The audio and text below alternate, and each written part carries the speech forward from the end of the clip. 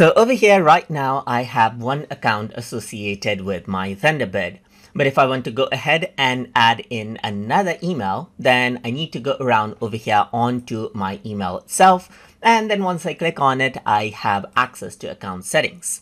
So once I go around onto the account settings, you can go around onto the account accent section and then click on add mail account. So over here, I'm just going to go around and say to right here. And then I'm going to go around and then let's say, for example, type in my email address. So let me just go ahead and use Outlook email right here and then enter out my password as well and then click on continue.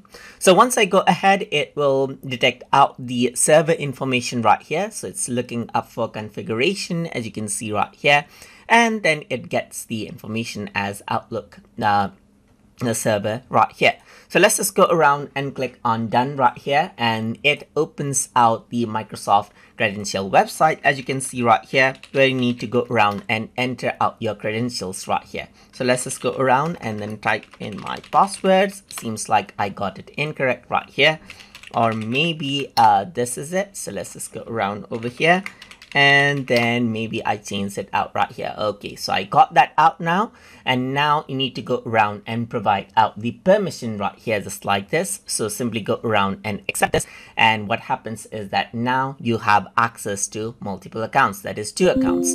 So if I were to go around over here on the home page, you can see that I got 2 accounts right here. So from both of my emails, I got my inboxes right here, and I can manage out both of the emails as I like.